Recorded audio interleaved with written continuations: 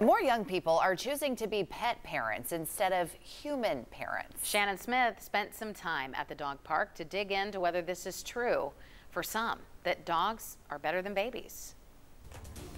This is Ashley and her dog, Gus. He's the reason on tough days why I got out of bed sometimes over the last 10 years. He gets me up, keeps me moving. He's a real source of joy in my life. Damaris is also his dog Coda's #1 fan. And I saw him in my dorm and he brought him in and I just fell in love with him. Ashley, who's 32, and Damaris, 25, have a few things in common.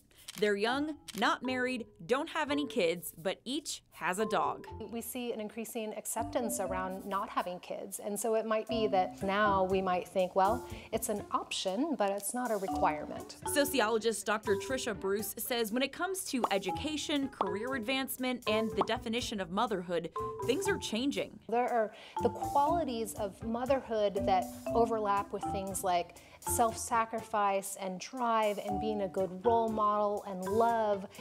These are things that can play out in all sorts of forms. And for many, dogs are kids. That's the right choice for a lot of people long term, and dogs bring just as much love into your life as kids can. Different can be good, especially if you're a dog with a dog mom wholly dedicated to you. I'll forever be grateful to him for everything he's taught me. Coming up today on Live at 5 at 4, we'll look deeper into the reasons the dog parent life is gaining popularity and how it could change the definition of motherhood and family. We'll see you at 4.